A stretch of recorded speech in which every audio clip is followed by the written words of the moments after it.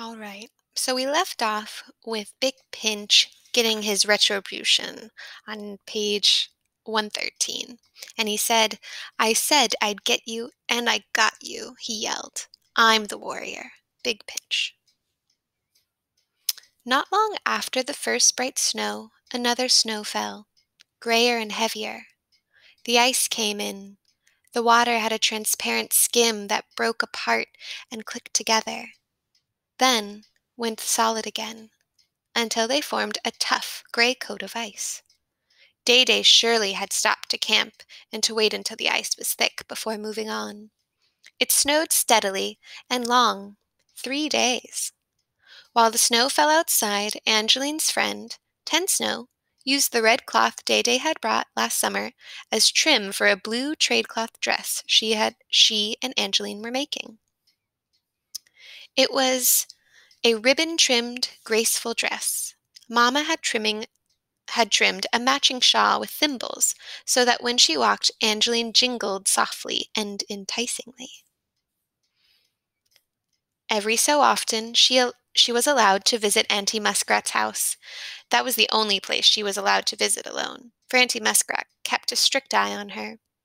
Any young men who visited would have to stand or sit outside on Auntie's log bench while Angeline stayed, dancing foot to foot, inside the cabin, craning out the window, laughing. The snow fell deeper yet, and in its grip, old Tallow had the best of luck. On the last day it snowed, she dragged from the farthest end of the island 2 plump beavers. The furs were thick and would fetch a good trade. She roped the beavers onto a little shed tied to another rope that circled her waist. Happily, she brought the meat to Mamma and Grandma to prepare. She stayed in the yard, smoking her little pipe, while she made a fire outside to roast the meat over the coals. Although snow had fallen, Omachias thought, it couldn't be truly winter until old Tallow put on her remarkable coat. Every year, the children watched to see that coat emerge, big and shaggy, and always different. Sewed with new furs, patched with discarded calicos, even velvets.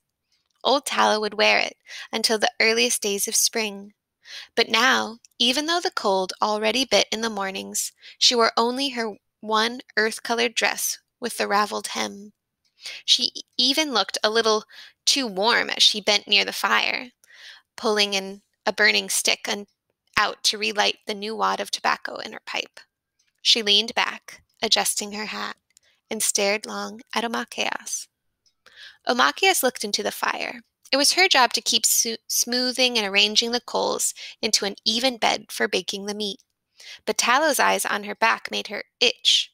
Whenever old Tallow looked at her like that, she could feel those fierce eyes resting on her skin.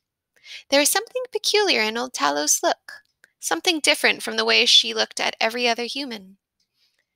It was something familiar, though, and this time, as Omachias glanced back and caught a corner, just a little shred of that look, she suddenly understood.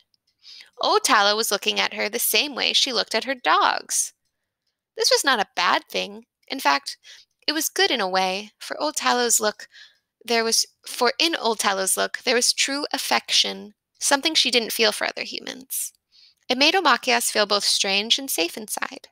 She smiled to herself and had the odd, sudden, curious knowledge that if it ever came to that, old Tallow would protect her, Omachias, with her life. She didn't know why she knew that, but she just knew. Soon, Nokomis came out and took over, poking the coals this way and that to evenly set them. Soon, she would burn a fine crust onto the skin. Beaver, or amik, was Day's favorite meat. He loved the burnt flavor of its fat, and Mama cooked it in a special way. As soon as the meat singed and slightly burnt, she cleaned the beavers, washed their carcasses with salted water, and stuffed them with corn and potatoes. Then she sewed them shut and roasted them slowly in a big iron kettle. They sizzled in their own fat, and the acorns burned black. When the beavers were tender and completely cooked all through, she removed them, undid the meat from the bones, mixed the stuffing with the fried acorns, and cooked it all together in a soup once again. The aroma had old Tallow pacing back and forth hungrily. She looked eager as her dogs. And when Mamma ladled the soup into her bowl, she bent to it with a savage will. Eating swiftly, old Tallow put away one bowl and then another, while Mamma was dishing up the rest of the meal. It was lucky she ate so quickly, though, and put away so much, for just as Pinch was wiping bread, Pequot zigun across the bottom of his bowl and opening his mouth to ask for more, there was a stamping and shouting outside. The dogs barked, then stopped, when a familiar voice shouted, "Gago, Gago."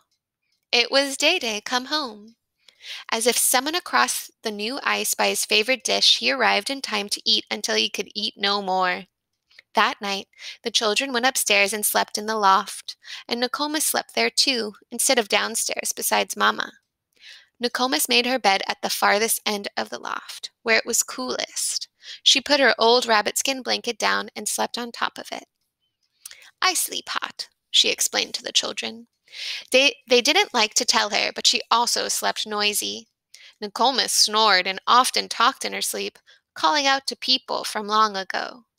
That night, Omakias woke in the dark and listened to her grandmother's soft, regular breathing, and then her murmur, half understandable, sometimes arguing, and sometimes pleasant, as she dreamed old times and went visiting to places that only she remembered.